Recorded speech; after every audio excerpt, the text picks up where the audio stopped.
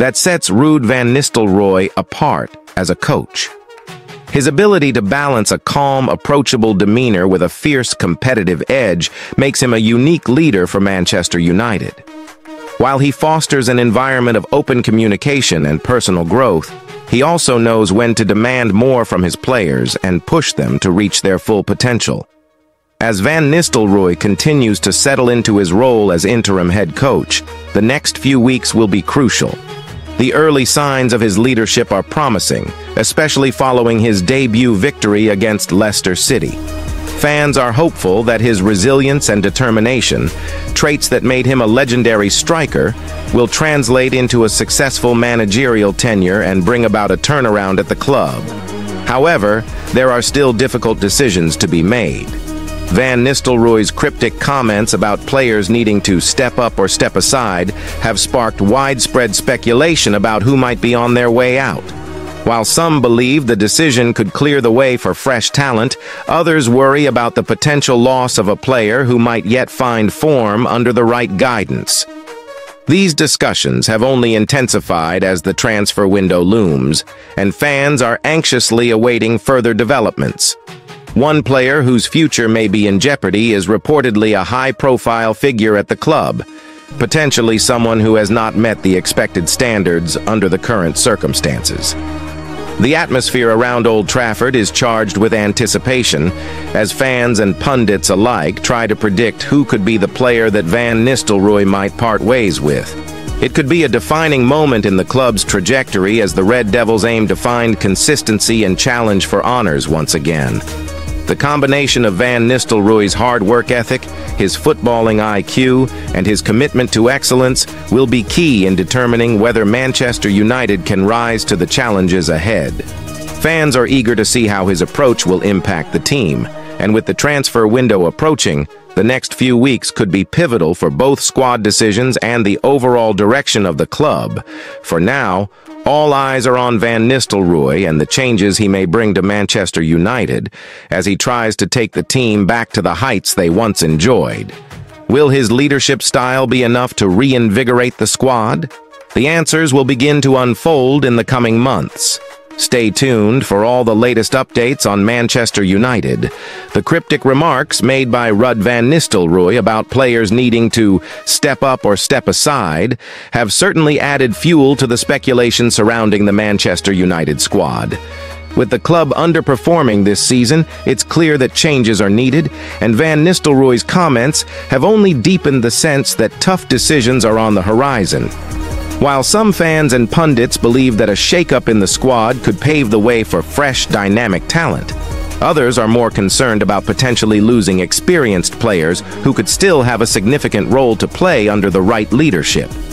After all, Manchester United is a club built on a foundation of history and tradition, and some believe that letting go of a player with years of experience could disrupt the team's core, even if that player has struggled to find form recently. The timing of these potential changes is also critical. With the transfer window fast approaching, the club may look to offload players who are deemed surplus to requirements, or those who simply haven't met the high standards expected at Old Trafford. On the flip side, Van Nistelrooy could decide to back players who may need more time to rediscover their best form, offering them a second chance to impress in a system that better suits their abilities. Ultimately, the club's trajectory will depend heavily on how Van Nistelrooy balances these tough calls. The Red Devils need to find a way to compete at the highest level again, and that means a mixture of fresh talent and experienced heads may be the key to success. Fans are anxiously awaiting clarity on which players may be shown the door, especially with several big names reportedly in danger of being moved on. The next few weeks will be crucial not only in terms of recruitment but also in terms of player retention. Who stays and who goes could have a lasting impact on the team's future. As the transfer window draws near, all eyes will be on Van Nistelrooy to see how he reshapes the squad to fit his vision. With Manchester United's future at stake, it's going to be a fascinating few weeks for both the club and its supporters. Stay tuned as we bring you the latest news and updates from Old Trafford. Ruud van Nistelrooy is hoping that Manchester United can welcome back some injured players as he prepares for his final 2 games as interim manager. The Reds will host Puskas Academy in the Europa League on Thursday, before Leicester City return to Old Trafford next Sunday, in a repeat of Van Nistelrooy's first match as temporary boss, a 5-2 Carabao Cup victory over the Foxes. However, Manchester United's squad has been severely depleted due to injuries. Christian Eriksen, who missed the earlier fixture against Leicester, was still sidelined for the team's match against Chelsea on Sunday. In total, United were without 8 first-team players, forcing Van Nistelrooy to name 4 teenagers on the bench for the Chelsea visit. Among them were Jack Fletcher and Jace Fitzgerald, both 17 years old, who had yet to make a senior appearance for the club. The midfield was particularly thin, with Victor Lindelof, normally a centre-back, being pressed into service as a holding midfielder in the final minutes of the Chelsea game. "We are thin," Van Nistelrooy admitted in a Man UTD TV interview with Liam Bradford. "We had some young lads on the bench who are very talented and will be very important for the future, but we were especially thin in midfield. We had no midfielders on the bench, but we hope we can bring some back for the coming week so we can have more options." United's injury woes have been a significant concern. Players like Kabi Minu and Mason Mount have not featured since the last international break, while Anthony Martial picked up an injury in Istanbul last month. Van Nistelrooy is hopeful that these key players can return soon, offering more options from the bench as United looks to navigate a challenging stretch of fixtures. Despite the difficult circumstances, Van Nistelrooy remains optimistic. "It's been an emotional roller coaster," he said. "From Monday to today has almost been a full week where so many things happened, and my task was to steady the ship and get results. I think the players reacted well on Wednesday and today, and it's something to build on for the next 2 games." Meanwhile, Manchester United captain Bruno Fernandes expressed his thoughts on the possibility of Ruben Amorim becoming the club's next permanent manager.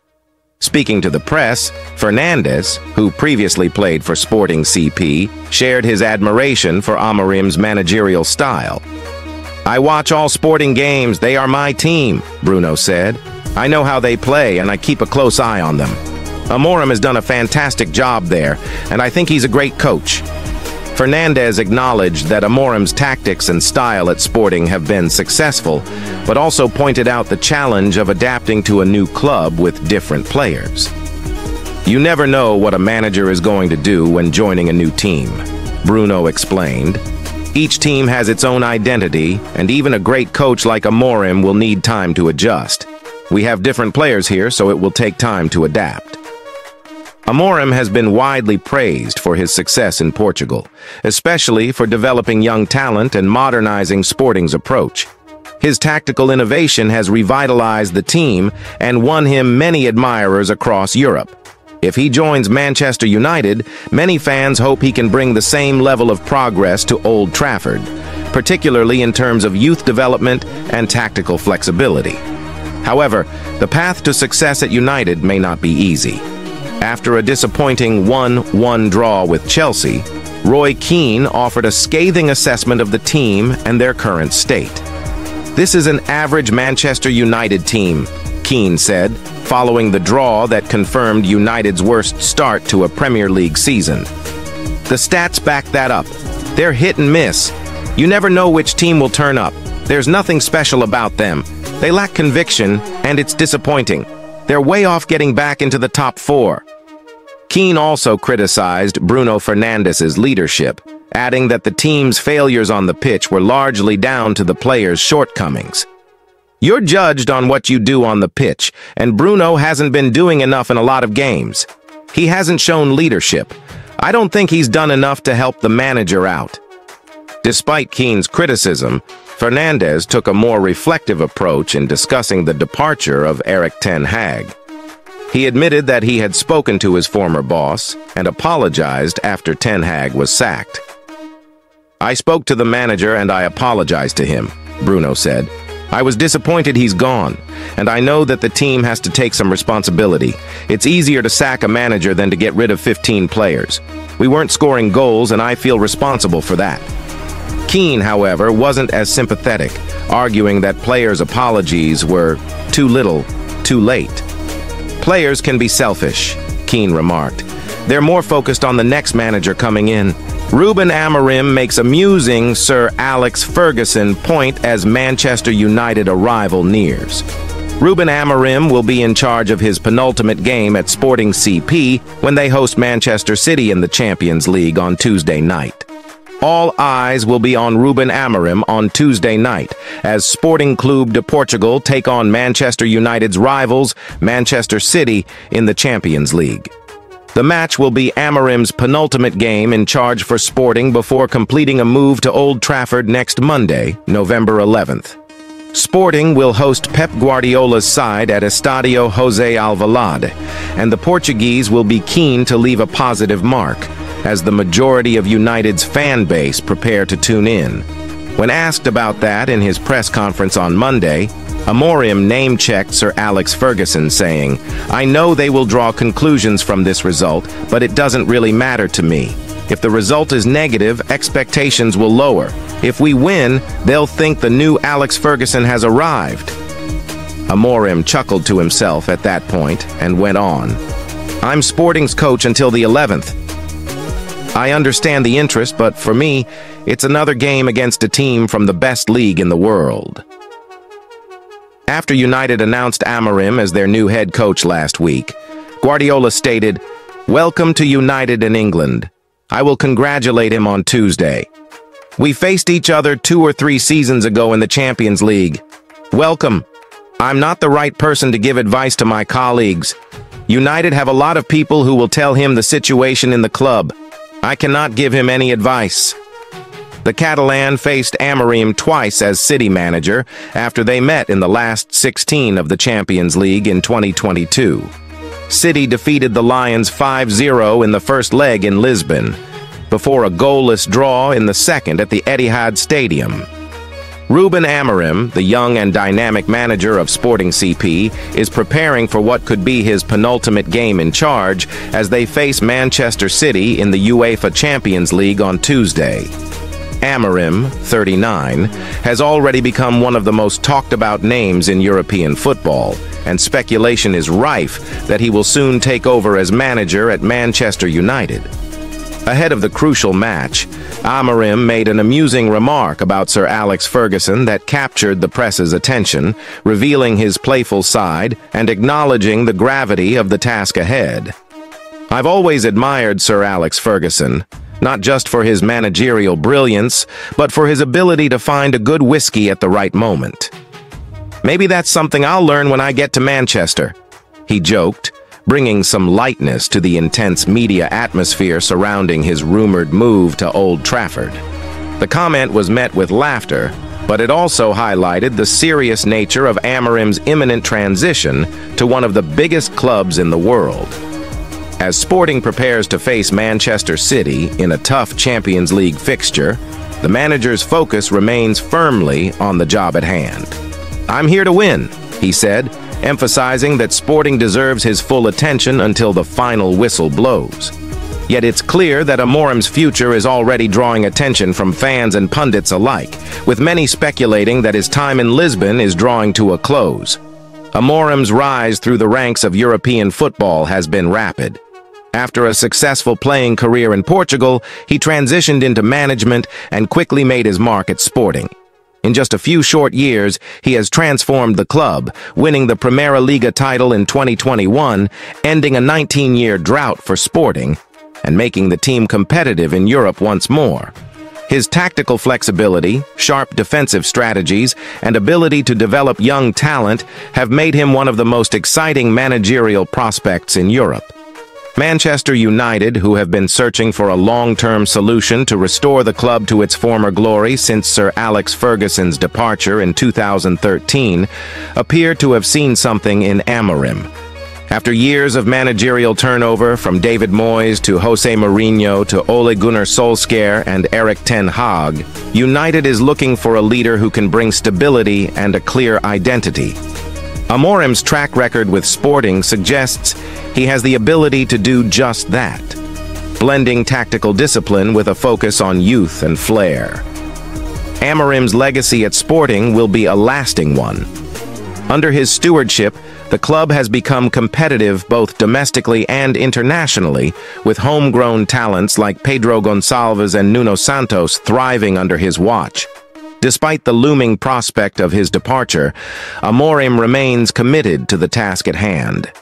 "I owe it to the fans and to this club to give everything until the very last minute," he said, underscoring his professionalism even as rumors swirl around his future. Sir Alex Ferguson steps down from another job as legendary ex-Man United boss, resigns from £24.3 million company. Two of Ferguson's sons have also stepped down from their positions. Red Devils co-owner Sir Jim Ratcliffe continued his cost-cutting measures last month as he stopped paying Fergie's £2 million a year salary. The move was widely condemned by a number of ex-Man UTD players, while it was also reported the iconic head coach had been banned from the dressing room. Now Ferguson has reportedly relinquished another of his duties, though this time it was solely his decision. According to the Mirror, he has resigned as director of his company, ACF Sports Promotions Limited. The business is understood to have made £24.3 million in assets and investments. They include a £2 million collection of sporting memorabilia, a £19 million investment portfolio, and a cash reserve of £5.1 million. Fergie began the company during his time at Aberdeen, before he had started his 27-year stint as Man Ut boss. He stepped down as director on October 29th, with sons Jason and Darren having resigned one day earlier. Another of Fergie's children, Mark, is still a director of the company and is continuing in the role he has held for 12 years. Ferguson's late wife, Lady Cathy, was also a director up until she passed away last year. Just a fortnight after Man United relieved Fergie of his ambassadorial role, they also sacked manager Erik ten Hag. Former striker Ruud van Nistelrooy is currently in interim charge of the side, but Ruben Amorim will take over as the new permanent coach on November 11th, after Man United agreed a deal with Sporting Lisbon.